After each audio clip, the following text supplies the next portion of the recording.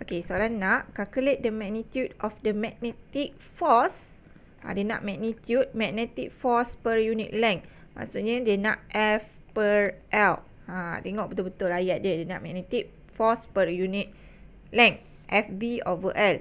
Between a pair of parallel wire separated by 2.16 meter. So this is your R.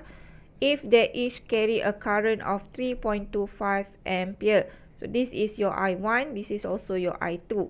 Jadi kita dah tahu kalau equation for magnetic force dia ada, tak kisah mana-mana dia mesti F over L.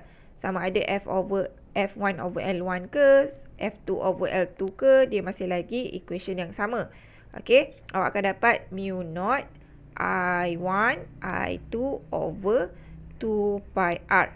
Okay, this equation hanya valid kalau dia F2 over L2. F1 tak boleh sama dengan F2 as kalau L1 dia tak sama dengan L2. Dekat sini dia tak bagi tahu pun L1 sama dengan L2, tapi awak tak bolehlah assume F1 equal to F2. So kita ada F1 over L1 is always equal to F2 over L2. So this is your F over L lah. Alright, mu naught adalah 4 pi darat 10 negatif 7.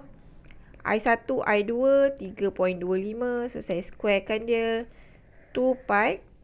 Okay, 2 pi jarak dia adalah 2.16.